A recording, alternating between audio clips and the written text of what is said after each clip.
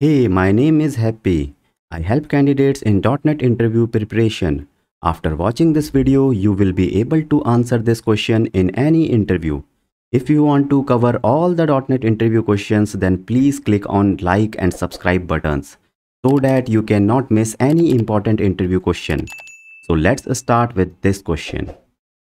What is the difference between delete, truncate and drop commands? This is an important question, and in many interviews this question has been asked. Sometimes they ask the difference between the delete and truncate, sometimes truncate and drop, sometimes delete and drop. But yes, you should know what is the difference between all three. So let's start with the delete. Delete. What is delete command? Delete is a DML. Just for reminder, insert, update and delete are DML. DML is data manipulation language. When you write queries like insert query, update query, delete query, these are DMLs only. Now, these are used to define the what is DDL then? DDL is data definition language, and it is used to define the table structure like create table, drop table. So it is related to the table structure. Coming back to the question, delete is a DML. Second thing is delete is used to delete one or more rows of a table. It is that simple. And delete command can be rollbacked. So here is the example of delete. Delete from employees where employee ID equal to 7. That will simply delete the some rows from the employees table. That is delete. Next is truncate.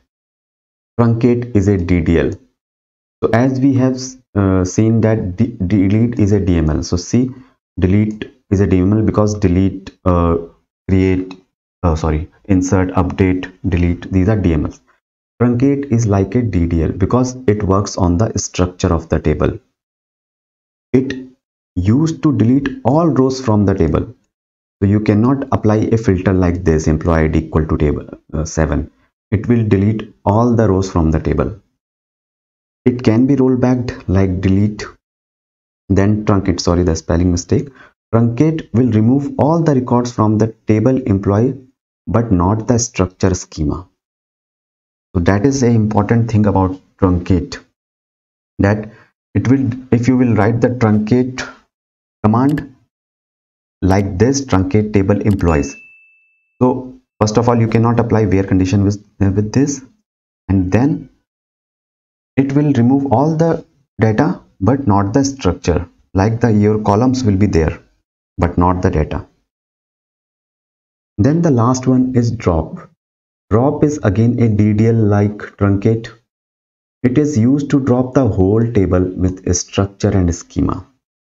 It cannot be rollbacked. It will remove the structure schema also.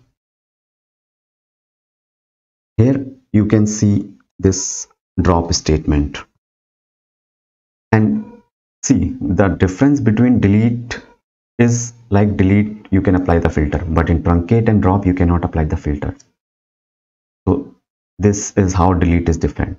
Now between truncate and drop, in truncate, the table structure will not be deleted, but in drop, table structure will also go away. That there will be nothing remaining of a table if you will apply this drop command.